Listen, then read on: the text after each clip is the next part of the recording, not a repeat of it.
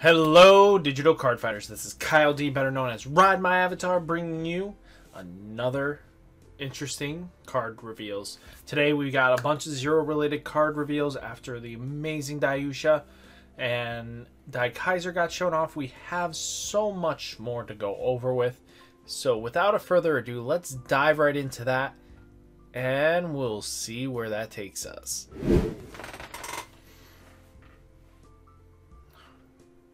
So, our first off, we have the original Savior Zero. So, Limit Break 4, when rolled upon, until the end of your turn, your Vanguard gets plus 1,000, and one of your opponent's unit gets minus 8,000. Retire any rear guards that became 0 or less. In addition, if your Vanguard is alien, call an alien from your deck.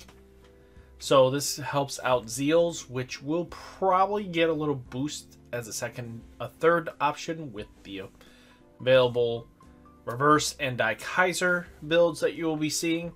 So be very cautious. You're going to see like 3 builds going around when this deck drops, and when this unit is boosted, it gets plus 3,000 until the end of turn. Ooh, very whoop-de-doo. Then we have Fusion Monster Bugreed. So when this unit attack hits a 6,000 or less unit, draw a card. So you're definitely going to be lowering to make sure this alien goes off.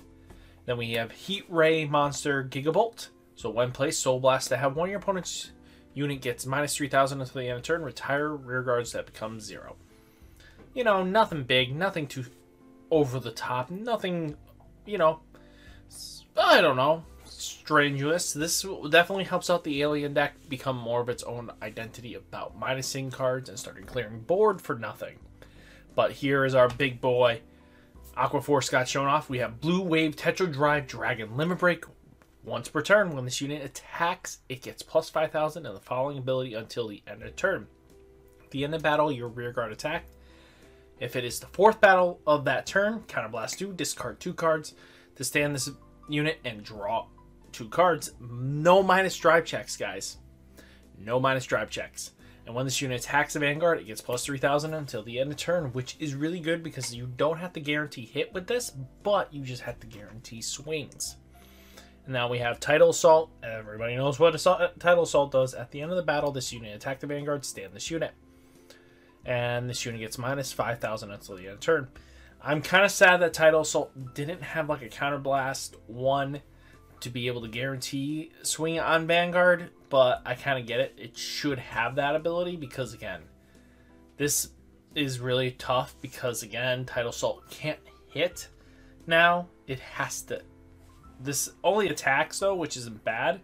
So you could do combo and Tidal Assault be the second to swing in to make the 4th battle existent. But who knows? We'll have to wait and see. And now we have Wheel Assault. At the end of the battle, this unit boosted Counterblast to exchange 2 of your rear guards positions. Cool. Zero doesn't play well with these 2. I'm going to say maybe Tidal Assault probably as a 2 of, but they just don't play too well in this format. It really doesn't play well, and this is only going to be behind the Vanguard to guarantee 2 of your units get pulled to the front. But now we have Cleanup Celestial Ramiel Reverse. So Limit Break 4, lock 2 Celestial rear guards to have 3 of your front row Celestial unit get plus 5,000, and put one of your opponent's rear guards into the damn zone at random, prioritizing the back row. Oh, come on. It's already random. Don't prioritize the back row. Just make it random in anything, and you kind of get this luck-based system. With the priority to face up cards, your opponent's damage zone into the drop zone. I get it. This is just way too complicated for Ramiel Reverse to be going with, but I get it. I wish she had better. When either player card is put from your damage zone, their damage zone into the drop zone, this unit get plus 5,000 until the end of turn. They could have boosted her in some way, shape, or form. I get it. The way either player's card is put into damage zone, so when they heal, you get a free 5,000. Okay. When you heal, free 5,000. I want to love it. I want to give it every ounce of But locking 2 Celestial Rearguards already puts you at a major disadvantage. This deck is built around the fact that you will be playing stands with it. And that is the truth on this, because you will be putting majority of the stands into working for you because you're locking 2 Celestials. I mean, you want to use stands because, again, you're getting plus 5,000 and everything like that. Then you have Emergency Celestial Danielle. So when damage zone, when another card is put into your damage zone during your turn, counterblast 2 to call this card, put it on the top of your... Put the top card of your deck into damage zone. If you called a face down card, turn the card put into damage zone face up or face down. So if she was face down and calls herself, that's how that goes.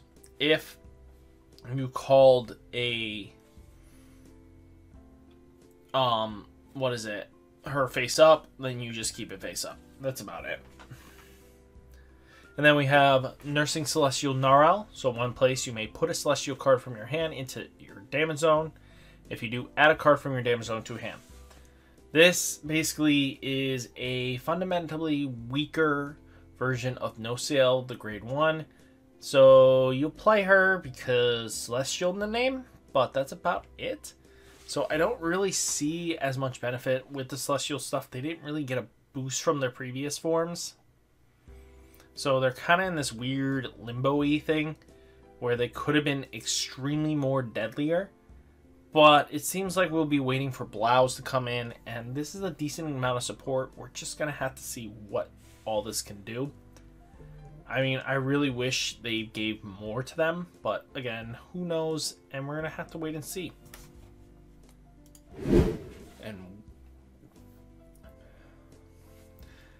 And with that, guys, hopefully you like this video, you comment, subscribe, everything like that. Definitely keep supporting me and my community, and I'll catch you in the next one.